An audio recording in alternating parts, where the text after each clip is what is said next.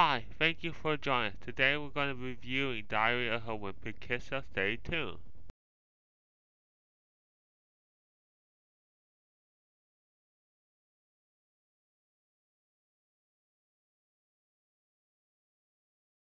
Hi, I bet you're wondering what this movie is about. Well, I'm going to tell you. It's basically about a kid that starts middle school and he's not very popular. Also, he has a friend with his best friend.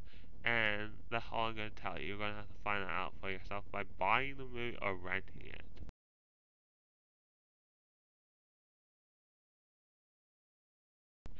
Now it's time for something we like to call the ins and outs, where we talk about what are the bonus features that come with the movie.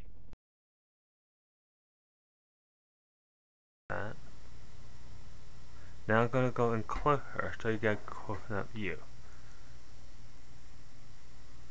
And there you have the features are with features are included on the DVD.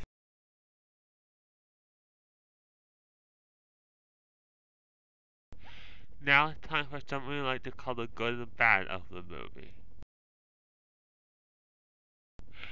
I thought the story in the movie was good and it was a very funny movie. I enjoyed it.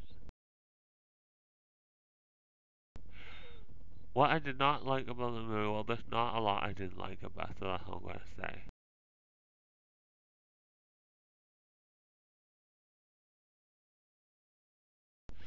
I give this movie 4 out of 5 stars. I think it's an okay movie, and if you like comedy, buy it. That's all I'm going to say.